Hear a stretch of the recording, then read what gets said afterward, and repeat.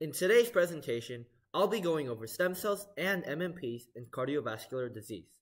But first, a short introduction about myself. My name is Hanz Baek, and I'm a rising 10th grader at the Harker School in the Bay Area. In terms of my extracurricular activities, I am a school HOSA and medical club officer. I've also played the violin for 9 years, and I enjoy competing in archery competitions. I'm also a second-degree black belt in Taekwondo. Moving on to my outline. First, I'll discuss cardiovascular disease along with some background information surrounding my project. I'll discuss its prevalence, risk factors, and the latest advancements in treatment and prevention. As a side note, I'll be referring to cardiovascular disease as CVD from here on out. Second, stem cells. I'll talk about the potential of stem cells in regenerative medicine and the ethical considerations involved. I'll also look at the role of MMPs in tissue remodeling and their impact on diseases like CVD. Finally, I'll talk about future research directions and innovative treatments in these areas. But first, cardiovascular disease. According to the World Health Organization, CVD is the world's leading cause of death, claiming an estimated 17.9 million lives each year. Current treatments include 1. Coronary angioplasties, 2. Coronary artery bypass grafts, and 3. Heart transplants. Each of these treatments carries risks and limitations. Coronary angioplasties involve inserting a small balloon-like tube called a catheter into the blood vessel to unclog it. This can lead to bleeding or bruising. A coronary artery bypass graft redirects blood around clogged arteries using a graft from another part of the body, but it carries risks like infection and kidney failure. Heart transplants, the most invasive option, involve implanting a donor heart and poses severe risks such as infection and blood clots, which can lead to heart attacks or strokes. Unfortunately, there is no cure for CVD. However, emerging treatments do offer hope. Stem cell therapy, for instance, has shown promise in regenerating damaged heart tissues. Stem cells can differentiate into new heart muscle cells and blood vessels, potentially replacing damaged tissues. According to the Becker's Hospital Review, stem cell treatment can reduce heart attacks and strokes by 58%, with an even higher reduction rate of 75% in patients with high inflammation. Moving on to stem cells. Stem cells are one of the most well-studied topics in medicine. So you might be wondering, what is a stem cell? Well, they're undifferentiated cells with the potential to become various cell types in the body. Now, let's talk about the types. We have pluripotent stem cells, like embryonic stem cells, and adult stem cells, such as mesenchymal stem cells. One fascinating type of pluripotent stem cell is the induced pluripotent stem cell, or iPSC. iPSCs are reprogrammed somatic cells, like skin or blood cells, reverted to an embryonic state using transcription factors.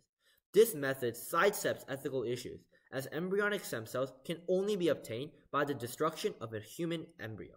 iPSCs offer a promising future in stem cell therapy, potentially overcoming issues like engraftment rejection, as most iPSCs are from your own body. Now, onto matrix metalloproteinases, or MMPs. MMPs are critical for tissue remodeling.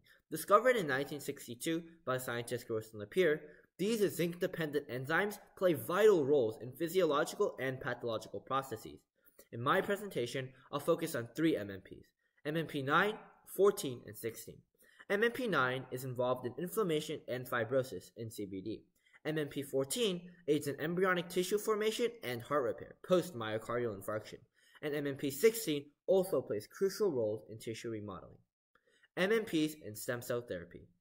MMPs significantly enhance stem cell therapy by influencing stem cell differentiation. MMPs can modify the extracellular matrix and alter signaling pathways, promoting the differentiation of stem cells into cardiomyocytes. By combining MMPs with iPSCs, we can speed up the differentiation process, making stem cell therapy far more efficient. Now, let's move on to the specifics. MMP 9. MMP 9 plays a critical role in CVD. Deficiency in MMP 9 has been linked to ventricular arrhythmias, which is the abnormal heart rate. Research in mice shows that MMP 9 deficiency can actually prevent calcium ion leakage, reducing arrhythmias. However, MMP 9 also influences neovascularization, cardiac fibrosis, and high blood pressure. Promising therapeutic targets. Due to MMP 9's pleiotropic effects, targeting RYR2, pKa, CX43, and calcium ion leakages offers promising avenues beyond MMPs in cardiovascular therapy. Understanding these targets can mitigate overproliferation risks and improve stem cell differentiation precision. Specifically, MMP-14 plays a crucial role in facilitating tissue remodeling by cleaving collagen, which aids in cardiac repair. On the other hand, MMP-16 influences extracellular matrix dynamics, regulating interactions critical for maintaining tissue structure in the heart. Promising therapeutic targets, Part 2. Another promising target is engrafting MMP9 deficient cardiomyocytes directly into the heart, as we know that this may help prevent arrhythmias. As shown in the diagram, there are a variety of ways of doing this. As seen in all parts, we can take patient fibroblasts and reprogram them into iPSCs. In Part A, we take these iPSCs and differentiate them into cardiac progenitor cells ready for engraftment. In Part B, we can do the same thing, but instead use the help of MMPs to alter and increase the proliferation rates of the progenitor cells. Finally, in Part C, we can further differentiate the cardiac progenitor cells with MMPs into cardiac stem cells.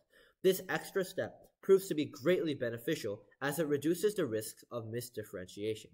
Now, let's talk about some unanswered questions in the future. Even though stem cells have been a hot topic in modern medicine, there are still unanswered questions for scientists to discover. As seen in the figure below, using a sequencer, scientists can extract the cardiomyocytes and perform sequencing and omics studies. With omics studies, we can analyze the protein regulation found in the cells, which can ultimately tell us how the stem cells are being impacted by the MMPs.